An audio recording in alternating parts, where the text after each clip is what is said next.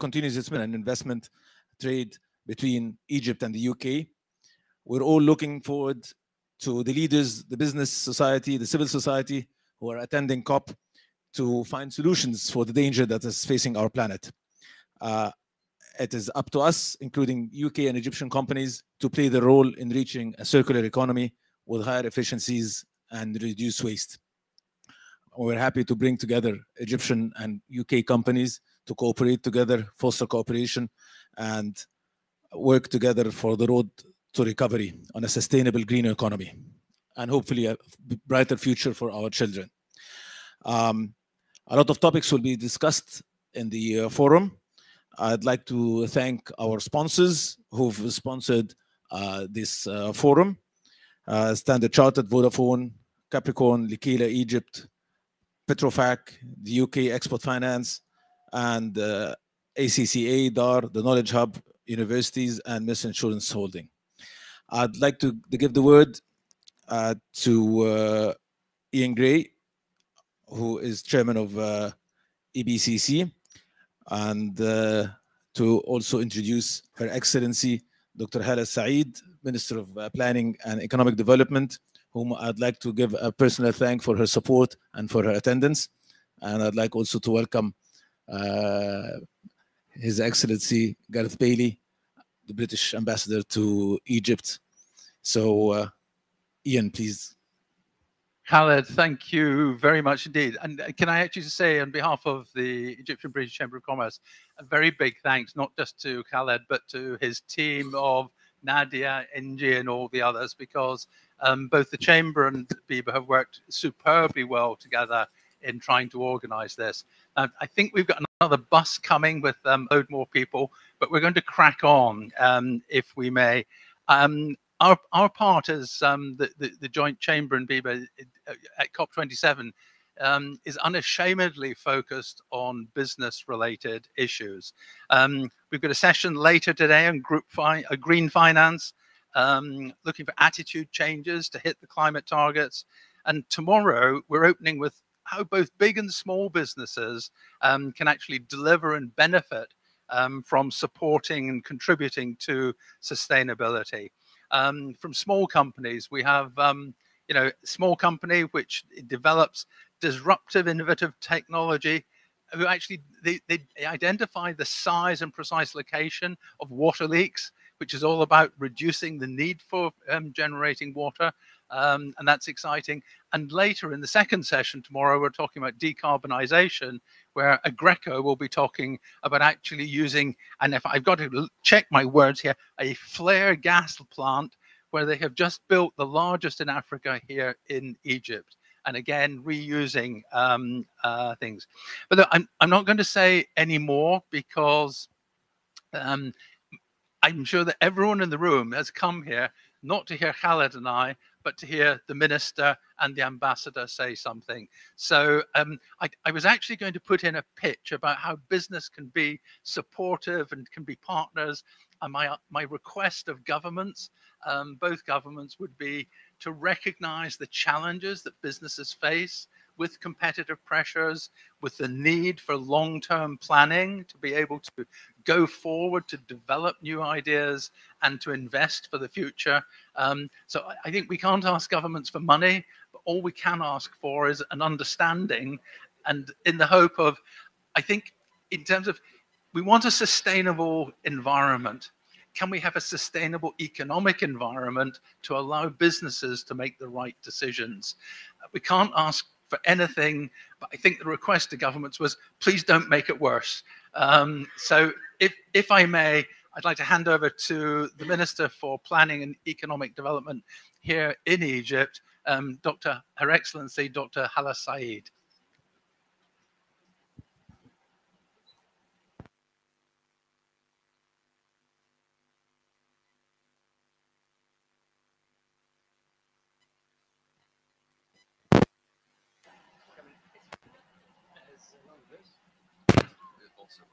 Yeah, that's much better. Okay, thank you, yeah.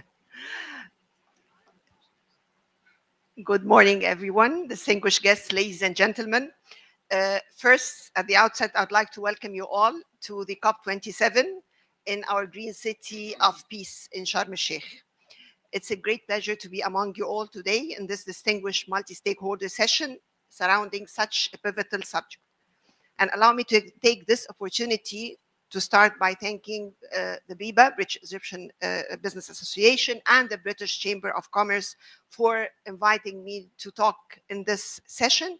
Actually, the Ministry of Planning and Economic Development and the government of Egypt and your esteemed organization have had a long-standing relationship, which has borne a multitude of fruitful outcomes and fruitful cooperation. As we embark on a journey of almost 2 weeks of negotiations, countless sessions, and a wide array of collaborations, we have in this session a unique opportunity to continue together to advance the vital subject of climate finance and foster communication between all partners in order to create investment opportunities in support of the global priority issues. The decade of action is now, and so now more than ever, action-oriented, implemented-based achievements are needed in this stage. And this is actually the slogan of this COP27. And according to a climate policy initiative based on estimate, climate finance must increase at least around 600%. The recent estimates say that developing countries need about 250 billion US dollars annually up till 2030 in order to achieve only adaptation. So we're talking about from this up till 2030, we're talking about almost 2.5 trillion US dollar is needed to fill the gap only of adaptation for developing countries. And so to achieve real economic impact, we need better oversight to ensure that commitments are immediate, credible, and really verifiable. Allow me in this respect to underscore the importance of the Egyptian government to forming partnership and attracting increasing number of businesses, large and small, to demonstrate their solution in advancing climate actions. And I believe this is a vital purpose of this forum, as it provides a much needed space for an open dialogue between representatives of the government, the private sector, and the international development community. In light of all what has been mentioned by Jan, let me share with you some of the key policies that the government of Egypt has taken to support, facilitate for the business community. So first, Egypt moved forward with a head start by applying, for the first time, we have environmental sustainability guidelines for the public investment. And I would like to take this opportunity to share with you, I'll share with the British Egyptian Association and the Chamber of Commerce these guidelines, because we want to adopt these guidelines and make them the national guidelines. So we're open for amendments, suggestion, recommendation in order to embed and adopt these guidelines for the all projects in Egypt. Secondly, we have currently a national investment in green projects account in our public investment plan that I am proudly responsible for. We reached 40%, basically in transportation, in electric vehicles, in water desalination. So we reached this year, we're about 40% of our investment projects are green, and we target to reach 50% by the year 24-25. In tandem with criteria implementation, last May, Egypt launched a climate strategy, as you know, that recognized a more systematic and strategic integration of climate change into government activities. It aimed to foster innovative financing mechanisms that prioritize adaptation measures such as green bonds, in addition to enhancing private sector participation in climate finance and promoting jobs. Egypt also, one of the Egyptian private sector banks, launched green bonds with a value of $750 million to mobilize resources for green projects, especially in the field of clean mobility. And additionally, we have launched our structural reform agenda. And let me here talk about our structural reform agenda, because Egypt, for the first time, launched or embarked on a structural reform plan. As you know, we had different reform plans, but it usually focused on the fiscal and the monetary side of the economy. We never looked at the structural imbalances in the Egyptian economy. So the growth goes up, and then when we are hit by an external shock, the growth goes down again. So what we thought about, and as a Ministry of Planning and Economic Development, and one of our main mandate is to suggest and recommend economic reform policies for the government and for the Economic Committee. So we came out, and through public discussion and public consultation with the private sector and civil society, we came out with the structural reform agenda. It is based on 4 main pillars. The first pillar is focusing on the real side of the economy. The real side of the economy is the manufacturing, ICT, and agriculture. This will make the economy more resilient, will make the economy more competitive, will make the economy more focused on export and the competitiveness of our exports, because our exports will not be competitive if they are basically do not have the technological component. If we have to increase the technological component to 30% of our exports in order to make our exports more competitive. So focusing on the real side of the economy for the first time, the 3 sectors basically comprise about 26% of our growth. We need to reach 35% of our growth in order to make the economy more resilient. The second pillar is enhancing the role of the private sector.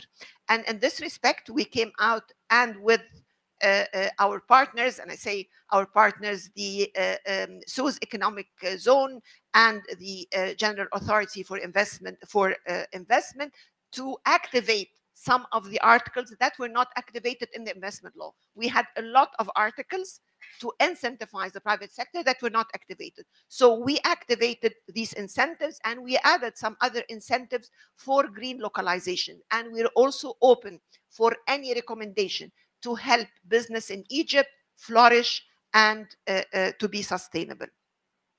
The other thing, we amended the private-public partnership law, because during the past years, during the past 12 or 14 years, we discovered that a lot of hurdles. The process was not easy. The process was very complex. So we came out with a simple process whereby we, as a Ministry of Planning, we receive all the investment projects. So we start discussing what are the projects to go in the pipeline in the public-private partnership line, and we start facilitating this process with the private sector. The third thing is that we established the Sovereign Wealth Fund of Egypt, which I proudly chair. And this Sovereign Fund of Egypt, its main role is to crowd in private sector. It looks into different investment opportunities. It transfers these investment opportunities into investment products, and it offers this to the private sector through a de-risking, because I know that we may face a lot of bureaucracy with the government. So it does a lot of de-risking through facilitating the process with the private sector. We have a lot of projects that we crowded in private sector. We had 5 sub-funds today. One of them is focused on utilities and infrastructure. We just launched yesterday the first project on green hydrogen in partnership with the private sector, with Orascom, with Fertiglobe, and with Scatec as one of the Norwegian companies. And it was launched physically at Ain al-Sokhna yesterday at the Suez Canal Economic Zone. We have also a pipeline of green hydrogen projects that will sign the framework agreement on the Energy Day. We have also issued a bid on the water desalination. We received 300 offers from 30 countries. So this means that there is a great appetite.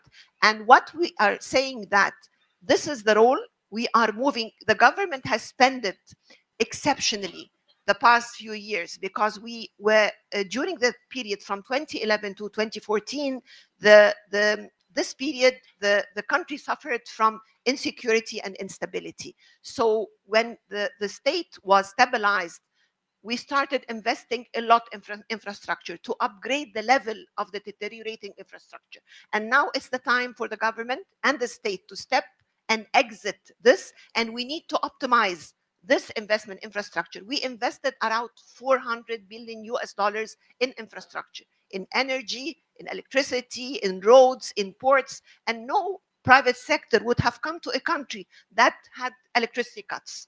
No private sector would come to a country that does not have a port network, a proper road network, good public transportation in order to offer good quality of life for our people.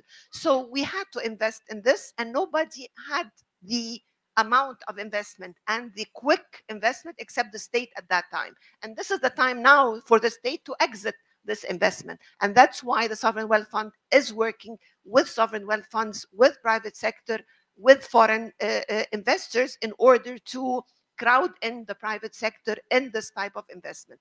And this, the offers we received on the water desalination is just an example of the appetite that foreign investment, these offers came from 30 different countries, Arab and international countries. So this shows the great appetite. This, in addition to different use of unutilized assets that we receive, like pieces of land that we offer to the private sector to make schools. We had 6 schools in partnership with the private sector. We had also technical schools that we offer them the land. We enter with a minority just to comfort the private sector. So it's part of the de-risking that we do with the private sector. And the last sub-fund that we have established is the pre-IPO fund, where we take stakes, we transfer some of the stakes of the public companies to the fund, and we offer this as sort of a private placement or to strategic investors. So the Egyptian Sovereign Wealth Fund has been working diligently to crowd in private sector investment, as I said, in renewable energy, green hydrogen, green ammonia, water desalination, among other promising sectors. We realize that Egypt's ambition to become a green energy hub will require significant investment from the private sector, and this is why we take this seriously, and we establish the Sovereign Wealth Fund of Egypt as a trustworthy and reliable partner for the private sector. The third pillar is basically the third pillar of the structural reform agenda is basically safety and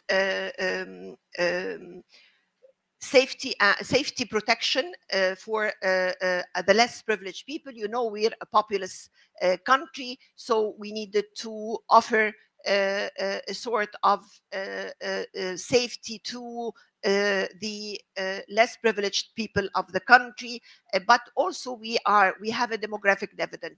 60% of our population are under the age of 35. So we have the presidential initiative Haya Karima that basically targets the multidimensional poverty, because safety and stability of the country, we need a sort of protection, and we need sort of this type of protection for our less privileged people. So Haya Karima Decent Life Initiative basically targets the less privileged part of our community through, basically we're targeting the 17 SDGs through different access to better services in water, sanitation, electricity, housing, decent housing, medical, and of course, education. So this is also one of the biggest developmental projects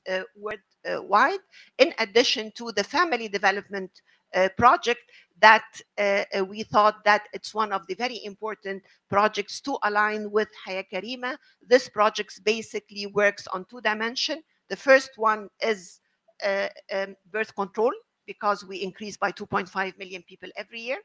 That's a big burden on development, yet we need to capitalize on the demographic dividend and on the female and the women economic empowerment. So that's why for the first time we are targeting the population issue from a developmental perspective. We are working on incentivizing the society on the birth control, yet the main aim is investing in our people. So that for the first time we have 4 pillars for this family development program, and the main pillar is women economic empowerment. And also here we tap on the support of the business community. We are targeting to train and employ 1 million female every year, and this is open. This is done through support of the this is not the work of the government, this is the work of the private sector and the civil society at the local level. So we're working also with a lot of partners on this initiative. And for the first time, we're offering the female who will abide by number of children, taking care, following up on the medical checkups, following up on her children to go to school and on their vaccination and everything. We are following up on this, and the female that will abide with this will receive a deferred saving scheme at the age of 45. So this is, we're working on the positive incentives for the first time, not the negative incentives. That's why our main aim is to invest in the characteristics of people and to invest in our population in addition to the birth control.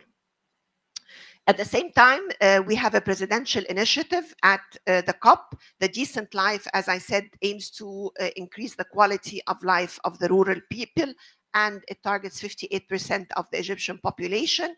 And we are targeting 4,500 villages, and we are tapping and capitalizing on this initiative to have a presidential initiative at the COP called Decent Life for Resilient Africa. And I invite you all. This is going to be launched on the Adaptation and Agriculture Day, and we are aiming to improve the quality of life of 30% of the most vulnerable and poorest villages at the rural areas in Africa by 2030 in a climate resilient note.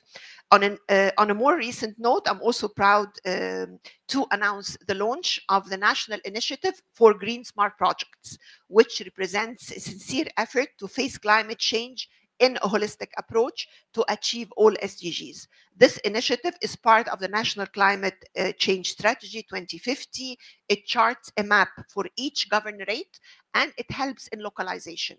I do believe as an economist that development happens at the root, at the bottom, at the local level, not from the top, not from the central government. If we need development, we need to work at the local level and at the rural and the villages. So this initiative works on the localization of SDGs. It works on each map. We need to have each chart, a map for each governorate, smart green projects, connecting them with funding agencies and attracting necessary investments, while also raise awareness with respect to climate change. And Vodafone is one of our main partners in the Smart Green Initiative. And I thank all partners for collaborating, for mapping, and for networking and accessing all young and smart green projects with funding mechanisms and with support and capacity building. Finally, I'm sorry, I have back-to-back sessions today, so finally, the time is to act. This requires emphasizing the importance of coordination, international and regional cooperation, networking among all relevant stakeholders, public sector, private sector, civil society, and development partners at the local and international level, where we must recognize the important roles they play and the vital contributions they provide in the path towards climate change mitigation and adaptation. I very much look forward to your fruitful discussion by the distinguished members of the British Egyptian Association today on this extremely important and pressing topic. And I thank you all for listening. Thank you.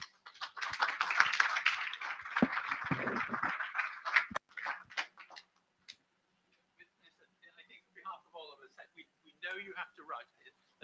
Thank you. Minister, we know you have to rush, and I think we just want to say thank you so much for finding some time today. If I could maybe just pick one thing from what you said as an economist, saying that development starts at the roots, I think one of the other things that we will be emphasizing over the next couple of days is actually over 50% of the working population work in small companies. Those small companies actually are the roots in business for actually things coming through. And it's so easy for government to talk to the large companies. And as Ben knows, I love Vodafone dearly. It was a large part of my life. But the small companies actually really matter. So thank you. Please, thank you.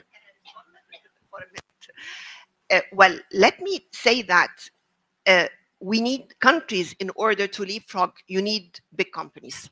You need big companies that add to the technology and add to the competitiveness of the company. So we need big companies to transfer technology and capacity building. This is very much needed. But in order to achieve development and decent jobs, we need to work. So we cannot avoid both. We need to work on the small, medium, because we want them also as a feeding industries to the big companies. So the link and the network is very important. Thank you very much, and I'm sorry that I have to leave. Thank you.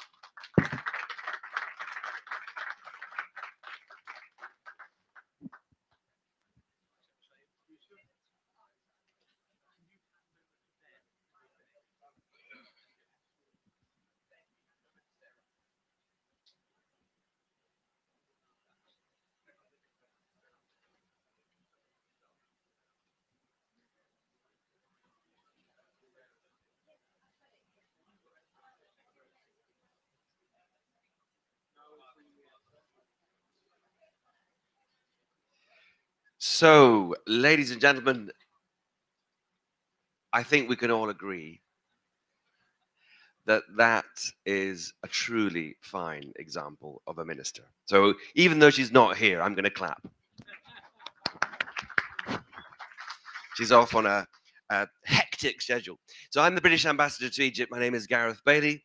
And big thank you, firstly, to Khaled, to Ian, and welcome to Sarah and to Ben as they travel over to us. There's Anissa, my Director of Trade, who's moving people into position. So we have a nice, full-looking panel. And I must say it's before 10 a.m. and certainly for ambassadors, that's well before breakfast, but I think we'll manage. Let me, firstly, thank Vodafone and Standard Charter as our principal partners, but all the other sponsors. Let me surprise you. Let me surprise you, okay? Are you all ready for a surprise? The UK, by Egyptian numbers, is the largest foreign direct investor in Egypt. Not the Emirates, not Saudi Arabia, not China, not America, the UK. Claps. And as an ambassador, because we love our flags, we love our little flags, we ruthlessly take something like Vodafone and stick a British flag in it, and we get very excited. But I'm not here to inspire hard-nosed businessmen and women about flags and about countries. You're here to do business. And I'm going to therefore give you a second thing, and this is a confession. That large investment portfolio is not actually overall that modern. We have a huge hydrocarbon element to this.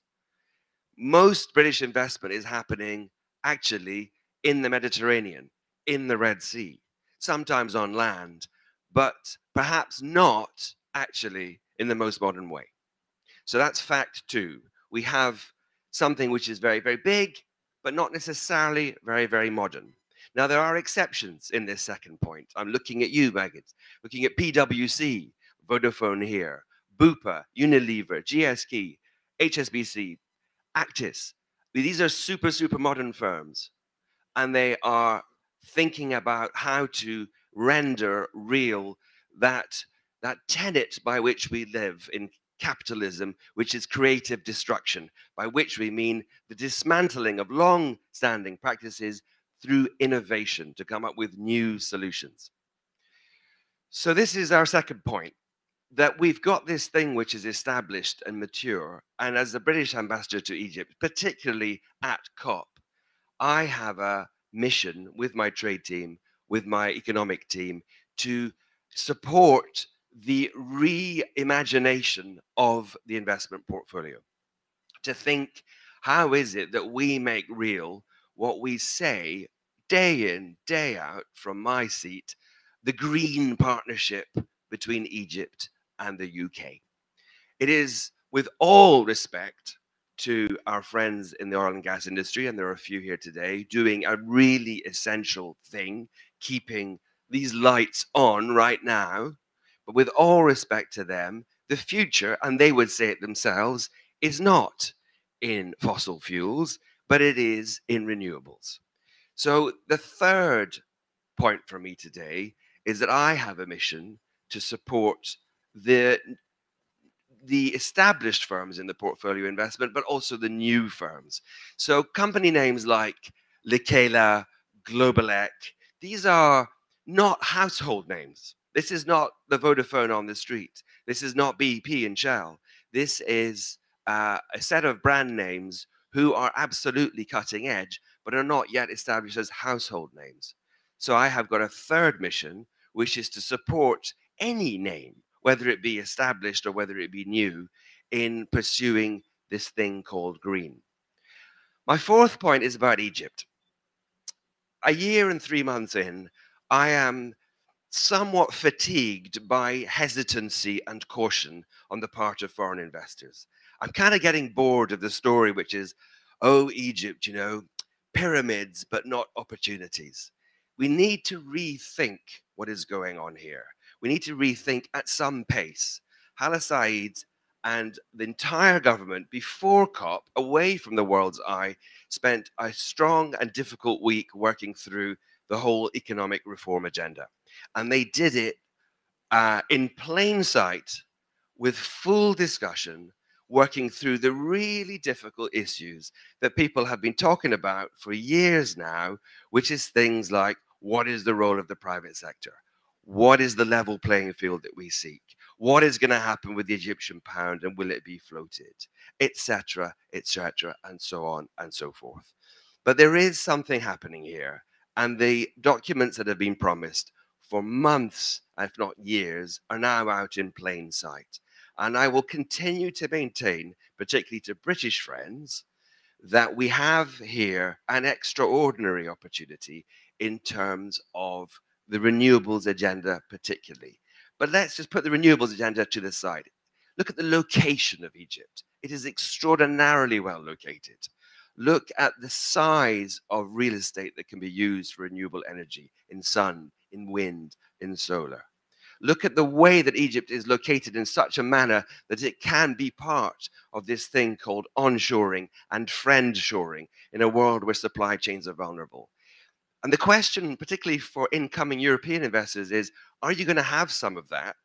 Or are you going to sit around complaining about it? Because there is, of course, any number of risks that any diligent CFO will be keenly aware of when we're looking at an investment decision. But, and this is particularly directed to the British investor, it's really time to get into Egypt, I would say. And for the Egyptian investor, I would just recall that first number, the largest investor here for a reason. We have a spectrum of opportunities. And we have something which I want to ignite with my good friend Sharif Kamil in London over the next few years. I will not rest easy, my friends, if in 3 years' time I said, Malish, it was a fun trip. I saw a few pyramids. We did a bit of this, a bit of that. But ultimately, we didn't have a revolutionary change. And the warning, particularly to investors outside, is if you don't get in now, then you're going to be too late. Let's look at green hydrogen as an example. Green hydrogen, we got 16, 17 firms running at pace on this green hydrogen issue. Now, I'm proud to say that British International Investment's in on this, Globalec's in on this, Actis is in on this, BII are actually in on the Orascom Scatec deal. It's all there, but can we not double it? Can we not treble it? Because no other firm I'm seeing in the market is saying, well, let's see what happens fima ba'd, especially now that Russia, Ukraine has pushed super hard the incentive structure around renewables. So we've got the sun in Benban, we've got the wind in the Gulf of Suez, we've got the green hydrogen, all of that around the Suez Canal zone, and we have opportunity in spades. Final point, and this is just to give you a few heads ups, a few acronyms that I want you all to really think about. I mentioned British International Investment, BII. That will become increasingly a household term for us. They used to be called the Commonwealth Development Corporation, and nobody knew what that was. No, frankly, nobody knew it was British. Nobody knew it was about money. They didn't really know what it was. So the brand has changed. It's called BII, and it has well over $600 million of investment, and it is fully government-backed. It's not half government-backed. It is our treasury-backed. So please, if you don't know Shireen Shohdi already at BII, know her. Have her on speed dial. She's a person to know. The other thing is that we are a proud partner now of NOEFI. So Egypt, not part of the Just Energy Transition Partnerships, decided to have one of its own, a typically Egyptian response, if I may, to a policy challenge. They created NOEFI on their own. It was up last night. It was a massive event. All the big stars were there to talk about it. The nexus of water, food, and energy. I would commend to everybody here to get their head around NOEFI. We've put in about $7 million of direct grant aid for quick money to help prime bigger projects. Others have put in concessional financing. There's a serious amount of liquidity around that project. And then the third is just it's a smaller project, but I'm happy and proud of it. And it's called the Climate Finance Accelerator. And that's where we use a little bit of finance to help particularly those looking for green finance to produce bankable projects. CFA, Climate Finance Accelerator. So I've got three means: British international investment, identifying Egypt as their #1 powerhouse country around the world; NOEFI, which I think is a really strong looking program, which we're a proud partner of; and the Climate Finance Accelerator, which is particularly attractive to those of you who are involved in finance, financial services, and fintech. So there we have it.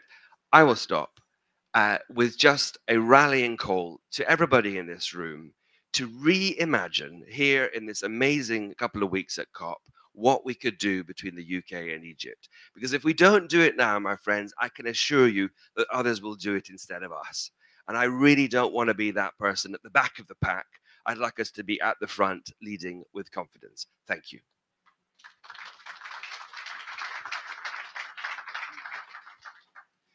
Thank you, Ambassador. It's always a risk when you speak on a panel, you don't quite know what the people before you are going to say, but just one plug for BII. We've worked with BII in our most recent international expansion into Ethiopia, which we're very proud of. So I can just only echo the words you just heard, that it's something to get behind. But first, just to say thank you to the organizers for this event, giving me the opportunity to speak. Also, pay tribute to the government of Egypt for putting on this amazing show. It's too early to tell whether this will be a success or not. You know, there's lots of negotiation to come, but all I can say is I've enjoyed my short stay here, and it's been an amazing organization of what is a truly global event. Now, the theme of today was the road to the green economy. It won't surprise you to know that coming from a company like Vodafone, we believe that the road to the green economy is the same road as the road to the digital economy. These two things need to go hand in hand. Okay, now I hear myself. Yeah, so it won't surprise people to know that from our perspective, Vodafone, the road to the green economy is the road to the digital economy. We heard from the Secretary General of the United Nations on Monday that we're on a highway to climate hell and we've got our feet on the accelerator. Very strong words. And I think it's incumbent on all of us to find that steering wheel, change course, and get on that road to the green economy and the road to the digital economy. Because we know that companies that do invest in the green economy make a higher return. There's evidence out there that actually 18% higher returns from those companies that really embrace the risks of climate and deal with it. And we know that the World Bank tells us $1 of investment in green initiatives yields a $4 return. So we need to find a way to ensure that these benefits really come to the fore. But in saying that, we see some barriers to this road to the green economy, which I'd just like to address today, because despite the values that is evident for all, there are things that we see stopping us, and therefore there's three principles that we'd like to have a discussion on today, which we need to bring into play. The first is we need to shift our time horizons. The second is we need to avoid fragmentation. And the third is we need to export innovation from Africa to Europe, something that we haven't really talked about a lot in the past. But let me go through each of those in turn. Firstly, in terms of shifting our time horizons, there is a challenge. We have to be open about it. As businesses, we have a very short time horizon. Sometimes it is just 1 quarter. So if we're only thinking the next 3 months, how do we think about the next 10 years? And here it is really important that we're able to shift our time horizons. And it's interesting to hear the minister speak about the new Sovereign Wealth Fund. It has to be partnership, public and private sector, where the different time horizons can be managed, the de-risking. These are initiatives which help the private sector, like where Vodafone obviously is a prime example, manage the tension between what we need to deliver for our shareholders in the short term versus what we need to deliver for the planet in the long term. And in terms of long-term investment, I'll just put a plug in here. something we're very proud of. Yesterday, we signed our first renewable energy deal with the Egyptian government, a 1-year deal that allows our network to run 100% on renewable energy for the next year. For us, it's a short-term investment in terms of the energy life cycle, but it's long-term for a business, and we know it's going to go on for years and years, and we're really proud of it being able to achieve this, and we hope it's just the starting point for long-term investment in renewable energy. And this is where we need all companies to step up and really think longer term, find these opportunities, and really bring in the renewable energy, the green economy into the day-to-day running of the business. There's nothing more important for us than our network. Without our network, we can't provide anyone with the services that we're proud of. It's now 100% on renewable energy, something that we're doing all over Europe as well. The second part, which is really important, is the collaboration over fragmentation, because we know that climate change respects no boundaries in the same way that the digital society knows no boundaries. These are two things which travel seamlessly across borders, and therefore we need to have an international approach rather than a fragmented approach to this. And here there's one example is where we can do much better collaborating internationally is on e-waste and circularity, because to be honest, it's a very embarrassing statistic. 17%, only 17% of global e-waste of e-waste is actually recycled. We can do so much better than this. We need to find cross-country initiatives to speed up the recycling of e-waste, because a lot of it today ends up in Africa, posing significant health risks. This is something we need to be much better on, but it's not just about managing the risk. This creates opportunities. If we're better with e-waste, we can find more jobs. We can actually accelerate the rollout of smartphones because of the rare materials. And that's why actually in Egypt, we're working with the President's Go Green initiative. And we've launched Itadwe. Sorry, I won't get the pronunciation right, but Itadwe, I'm getting a thumbs up, good. So again, another initiative we are doing in Egypt, we're proud of. It's important to speed up the e-waste recycling, and again, working with government on that, because it's not initiatives we can do by ourselves. And this is something we're also working with the ITU and the UN Broadband Commission to accelerate smartphone access to all, because the minister talked about the need to start at the base and really get economic development for everyone. Something that when we met the UK Foreign Minister yesterday, he was very clear. He doesn't believe in trickle-down economics. We need to work at the base. Smartphone in the pockets of every citizen unlocks a world of economic opportunity. And we're working with the ITU, with the UN, to really accelerate that availability of smartphones to every person, everywhere where they are. And then the last principle, which I hope will be the most exciting to hear for people in the room, is the idea that we need to export innovation from Africa to Europe. You know, we might be, by reputation, a traditional British company that invests internationally and might think we take our European innovations and sell them to Africa. But actually, the things that I get most excited about are some of the innovations that we've seen coming from Africa, which we are now rolling out at scale across Europe. And we have a couple of examples. By the way, every time I'm in anywhere in the green zone, the blue zone, I'm completely lost. So I've got no idea where anything is. But in one of the directions that we have got a stand here in the green zone, I invite everyone to come and look at our stand where we do have these innovations, African innovations, which we are sending to Europe. So let me just give you two examples. The first one is Connected Farmer. It's very simple, runs on basic connectivity. We've rolled it out, especially in Kenya. It gives farmers access to information, to finance, and better access actually to markets to sell their products. We're connecting over 2 million farmers, and it increases their productivity, increases their yield. They get information over various crop cycles. They get to learn. And again, in the world today, where, again, referring back to the Secretary General, we're going to have 8 billion people living on this planet. We need to do much more with what we have. And digital tools on farming really enhance the yield, and therefore are able to deliver more with the scarce resources we have today. And then going back to the renewable energy theme, we have a really interesting innovation which we've rolled out in Kenya, where one of the challenges to renewable energy is if someone wants to put a solar panel on their house, it's not cheap. And there's many people in the rural areas that simply cannot afford the upfront cost of the solar panel. But yet we know the source of the supply is abundant, and they're often not on the traditional grid.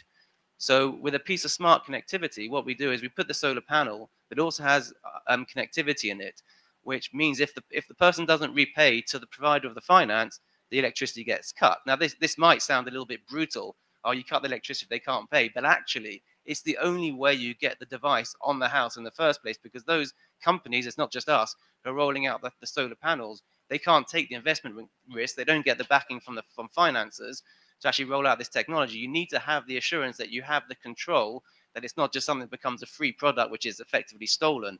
And through this, we're able to assess creditworthiness, and these devices do get paid back. And we have rolled out hundreds and thousands of these devices across Africa. And we're now doing the same in Europe, where we have an energy crisis, and we know we need to expand our supply of energy, of renewable energy, wherever we are. So just two examples of African innovations that we've exported to Europe. And there is also one innovation where I'll refer to, where we've come from Europe into Africa, into Egypt, into Sharm el-Sheikh, where we are doing this, we're rolling out slowly using artificial intelligence to identify leaks in water pipes. Something we've done in the UK, we're doing it here in Sharm el-Sheikh, and I understand, I'm looking to my colleagues on my right, we'll be doing this across Egypt now. Again, water, we know, is such a scarce resource. We cannot afford for it to leak through the pipes and not go to the end users. So using technology, using artificial intelligence, we can find the leaks, we can block the leaks, and there's more water supply for everyone. That's a UK innovation, you'll be pleased to know, coming from the UK to Egypt. And that's, again, the world of international collaboration. And it's, to be honest, why we believe Vodafone should exist.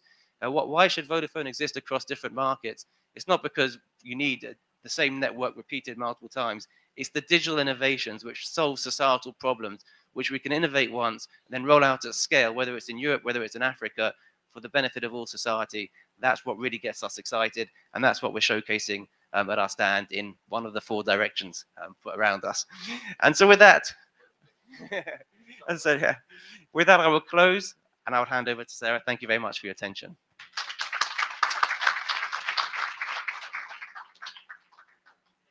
Good morning. Firstly, apologies for my lateness. We had a half-hour hike to get here. We got rather lost. I'm delighted to be here today. My name's Sarah Howard, and I am the proud chair of the British Chambers of Commerce.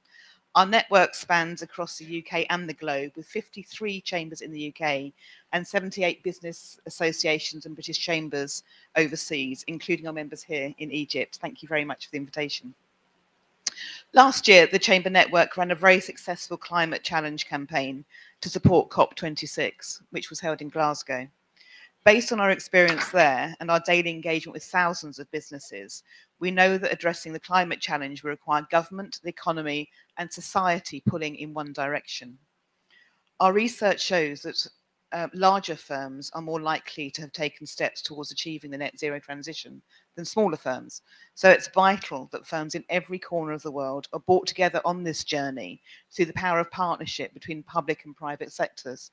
The Minister's absolutely right. We have to work together on this. By representing our network at COP, the BCC hopes to continue working collaboratively with our international partners on finding solutions to our mutual challenge and ensure the innovation expertise of British businesses can play their part. Chambers of Commerce in the UK and internationally stand ready to exchange and share best practice between respective member companies, and support businesses in their local communities on the transition to net zero. This is particularly evident here at with the work of the EBCC and other partners here in the forum. The British Chambers also plays a key role in enabling and promoting business action on climate challenge in the UK, including through our in-depth research and insights, delivering with our chamber network. We have some of the richest insights into what businesses need in order to make the transition to net zero. We engage with government on a daily basis to help them understand which policy levers will make an impact and offer advice on how they can be deployed.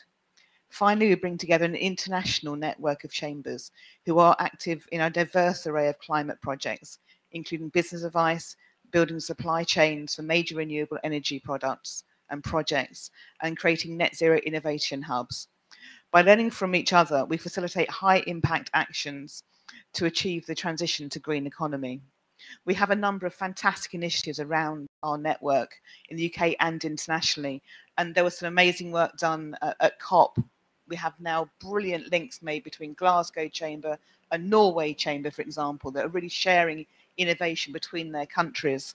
And then in the UK Chamber, we have Miranda Barker here today. Put your hand up, Miranda. Her initiative is internationally award-winning. So if you want to talk to her about all things green, please find Miranda later. We are truly delighted to be here and to be part of the Business Forum and the wider programme at COP. We hope we can foster further cooperation and find mutual solutions to our society's biggest challenges. There is a strong desire from business across the world and of all sizes to move forward towards a greener economy. And we are working with government and throughout the network to achieve this. So much was achieved last year at COP26. I look forward to seeing how we can build further here in Egypt today. Thank you very much.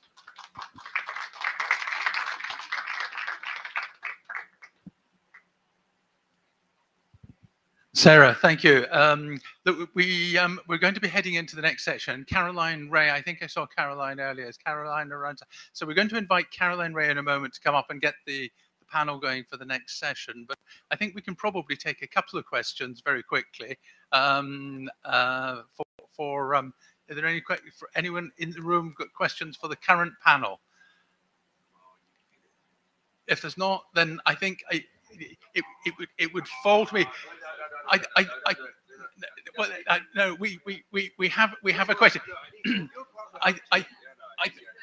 just really helpful. Okay, now clearly in the absence of questions, the unwritten question is there something extra you would like to say, Ambassador? It's not that. No, it really isn't that. I think it's only if I were in the audience at this time in the morning in this extraordinarily dispersed festival of climate, I might be partially thinking, kind of, where's my next event? How do I get from here to Ben's amazing Vodafone stall and so on? But partly there may yet be an elephant in the room question, like an observation. This is a A-grade set of participants. I can see Miles over there, for example. I got it. Yeah. I've flushed one out because we need to ask ourselves the question which is unaskable in a safe space. You're gonna or make an observation. And I'm going to bring the microphone all the way down. No problem. Thank you. Alistair Munro from Rise Energy.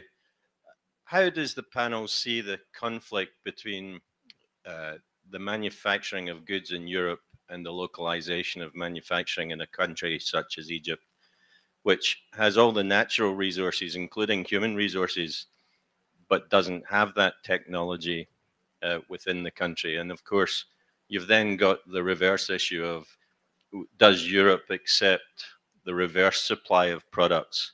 You know, we have a growing population here, 2.5 million a year, more than 100 million in the UK. Because of our own decisions, we've got workforce shortages. But, you know, when you're looking at exporting products as we do to Egypt, you're creating jobs in your home country, but you're taking value from the country you're supplying to. There is a conflict and a balance that's in that equation. So how does the panel see that? Well, it was my fault for asking, prompting a difficult question, but it's a really good difficult question. And I'll give you an example exactly in this space, which is the monorail. So there's this monorail in the new administrative capital. The carriages for the monorail are built in Derby. It was Bombardier, then it became Alstom, but the point is that the trains themselves are built in Derby, and that means there are many, many skilled jobs working on those trains.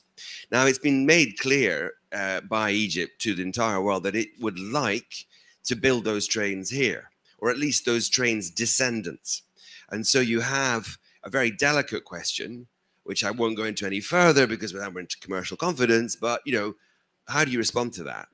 And I know that there's a general Department of International Trade policy mandate to think through before it promotes an outward investment opportunity or some sort of deal. Is there some kind of loss to UK jobs? Is there some sort of transfer of technology that we would rather hold on to because it gives us return on our investment and our intellectual capital going forward? My expertise runs out there at the end of the monorail tracks, but I just would agree with you there is clearly a tension here. And as I go around promoting to British investors and exporters the Egyptian story, which of course Sharif Kamel does himself out of London, I also have a mandate to think in the other direction. But looking forward, I guess these are the risks that we may have to take, that ultimately there are firms in Egypt that say that they can supply componentry within our manufacturing at a competitive price point, which keeps our manufacturing base going. There are particular firms here who have said we can put wiring looms and types of tech into your heavy industry.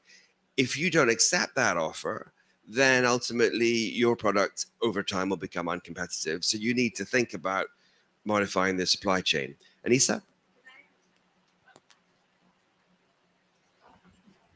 Hi, great question. So it's my job to think this through. And I'm very clear that my goal here in Egypt is for mutual economic growth. That is mutual economic growth for both the UK and Egypt. Now, where we help UK companies export, I believe they are adding value to Egypt because Egypt doesn't currently have the expertise. It will do, we hope, and we're partnering to Egypt, but there are technologies that exist in the UK and Germany that Egypt doesn't currently have in renewable energy, in healthcare, in education. So it's a partnership. So with the monorail, for example, yes, it's creating jobs in the UK, but it's helping with Egypt's green transportation ambition. So we're helping with Egypt's climate change goals or its public transportation goals, even if we're not helping in your manufacturing yet. But inshallah, fi mustaqbal. Shukran. Again, it maybe give a private sector response to that question. I think is a great question. Look, we know we're living in a world of enhanced geopolitical tensions here, and there can be a knee-jerk reaction, use the word localization, to do everything local. But that's not our vision of the world as we go forward. Yes, there are challenges on the globalization agenda, but that doesn't mean we go to pure localization, everything built in one country, because then we'll be going hugely backwards in terms of the economic and social development that we've seen for many decades. So our sort of vision of localization would be that every country needs to find its local superpower. And every country needs to use that within a context of global supply chains to ensure that its place within that global supply chain is solid and secure and is not a take of every technology, not a take of every product, every innovation, but it can play its role and therefore have its seat at the negotiation table. That's how we think about localization. It's not something we say everything has to be made in Egypt, made in the UK, made in Germany. No, we work in global supply chains, but every country needs to work out what it contributes. And that's when we expand internationally, that's what's so important for us. I referred to our expansion into Ethiopia recently. This is not a UK company going to Ethiopia, sending UK people on the ground and running a business. No, we go there, we export our know-how, we employ local people. It's part of the development cycle, hundreds of new jobs created in Ethiopia as a result of this investment. And it will allow the Ethiopian people to step up on this global supply chain, have their own superpower they can contribute, and marry the combination of local and international to create further resilience in society, further economic growth in society, but do it in a balanced way and not go to the knee-jerk, it has to be everything local, means everything built, sourced, and made here. Just very quickly, because we're getting the wind-up sign now. I think just my comment would be that supply chain isn't just about goods, it's about skills. We have a lot of skills in the UK to export and to trade. And also chambers are all about trading. It's not all one way, it has to be two-way. And that's what we're interested in, building on trade. Thank you. Sarah, thank you. Ambassador, thank you. Ben, thank you. If I could just add on that last one, I mean, thank you for the question. I think if you're Egyptian, you've probably heard of the company BTM. If you're British, you may well have worn a suit made by BTM. You don't hear much about it, but the exports, the highest market share of OEM suits in the UK comes from Egypt. Egyptian cotton was very famous, producing a lot of things, and for some time, Egyptian cotton started to be substandard, not because the cotton was substandard, but because some dirt was getting into the cotton. Coming on, technology came over, assistance came over. And if I may, Ben, picking up on one of yours, and the point that Sarah's making about export of skills, from a Vodafone point of view, in terms of Vodafone came into Egypt just over 20 years ago or so, you know, who runs Vodafone in the UK today? Not the group, but Vodafone in the UK. Hey, guess what? It's Ahmed. He's Egyptian. He was the CEO here at one point. Who runs Vodafone commercial department worldwide? Guess what? He used to be the CEO in Vodafone Egypt. Now, I'm going to mention one that you won't like, because another CEO of Vodafone Egypt went off to join Etisalat. He's now the group CEO. And Etisalat has now got a larger market cap worldwide than Vodafone. But you know, Hatem, who went off to run Etisalat, came from Vodafone. So that skill transfer from the UK into Egypt has trained people who have come through. And I think from my own point of view, I've been in the work environment for quite a long time now. I have never had a better workforce than I had working in Egypt. It was the most talented and committed bunch of. No, don't clap. You're one of them. You're not allowed to. Okay, that's cheating. But it happens to be true. Look, if you'll forgive me, look, there's a tight schedule all the way through. But I want to thank the panel yet again for this. Was meant to be introductory remarks. We ended up with a really good panel discussion. Ambassador, Ben, Sarah, thank you all very much. Thanks all of you for being here. And we're going to move on now, and I'm going to ask Caroline to come up and assemble her panel for our next session. Thank you all very much. It's a BTM. That's a skill.